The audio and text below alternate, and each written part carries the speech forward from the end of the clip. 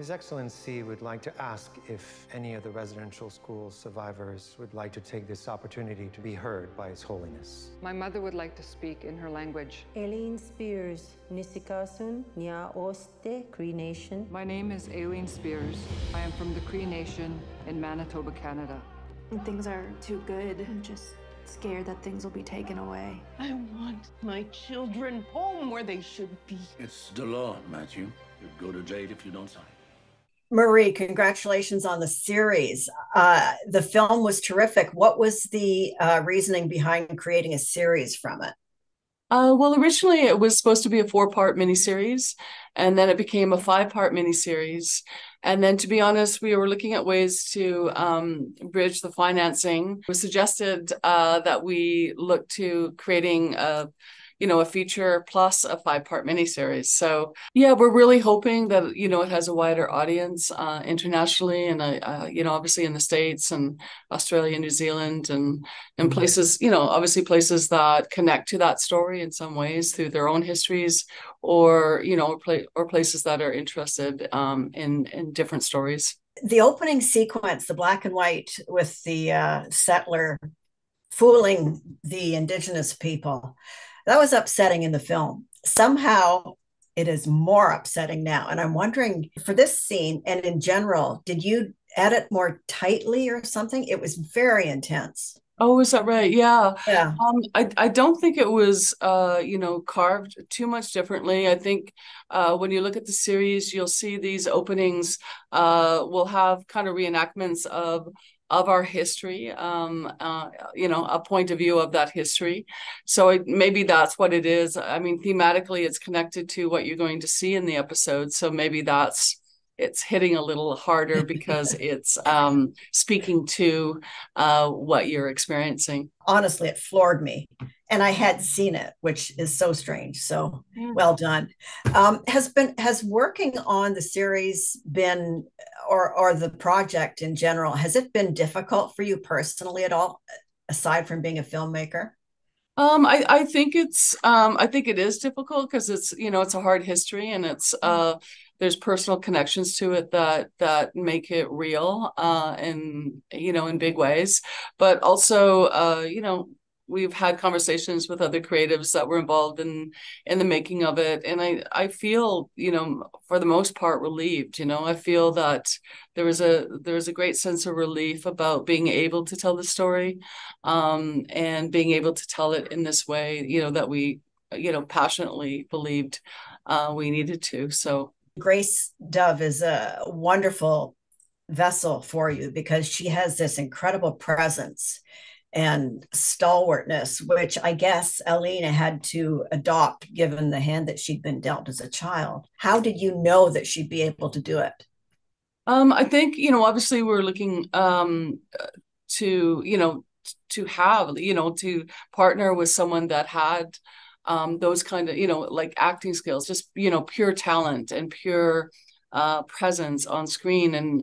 But also, as you can imagine, it also needed someone with a maturity and an ability to understand that, she plays Aline over, 4 decades. So it's a real challenge, and a real challenge that she lived up to, and you can kind of feel it in her. If you know her a little bit, you can understand that kind of will, and also this kind of immense, what's the right word? There's a curiosity to creative people. Not everybody has it, but there's people that are, kind of driven to find out what's the core of this, how can I make this work? How can I be excellent? And I think that's, definitely who, you want to collaborate with, because it meant so much, obviously, to myself and everyone involved, but, also to, I believe, Grace, and other actors that joined us. It was a personal commitment to bring our skill to this story. Think of the education they will receive.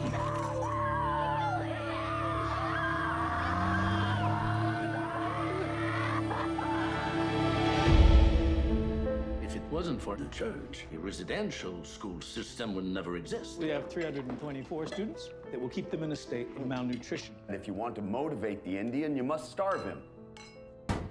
Naturally, we're seeing a rise in sickness. Be careful. You're gonna see things you never forget. You gotta keep it inside you. You didn't think your master escape would go unpunished. I need your protection. You're an Indian. I don't owe you anything. You promised me that you won't look back. You are our tomorrow. We're sending you to Lemon, putting together a special operation. The Germans haven't been able to crack our codes in Cree. How did you keep your language?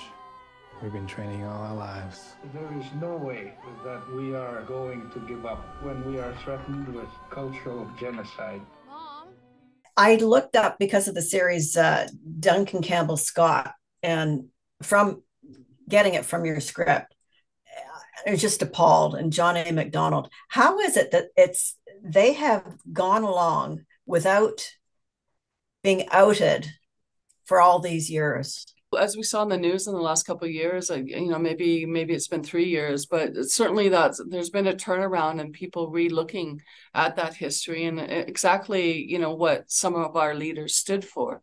I guess, we assume certain things, and then once you go into history, once you actually read it, and it's all there to be read, not all, but it's there if somebody wants to read it.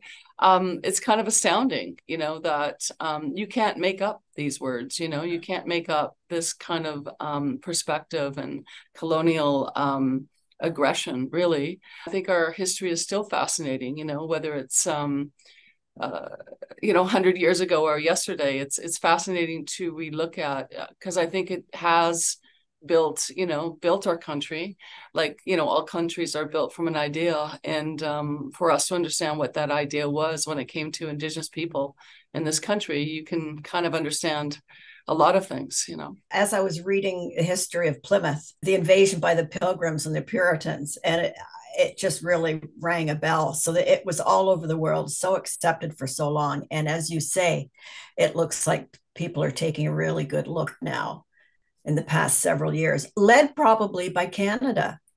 So that's something to be very proud of. And your series certainly adds to that. And I'm wondering, your body of work that you envision for the future, will you keep making stories that bring all of this to light?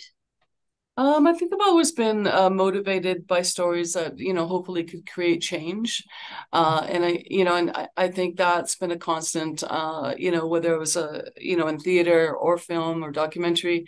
So I think that's something that gets me up, pretty early in the day and motivates me to get at it. But certainly there's so many people, doing all sorts of, stories, all sorts of whether it be comedy or whether it be, adventure or etc. And I think there's something kind of revolutionary about that also, to be able to evade a genre with another perspective. So, you never know.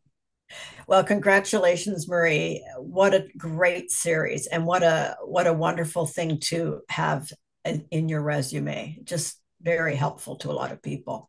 Thank you. Thank you very, very much. Thank you.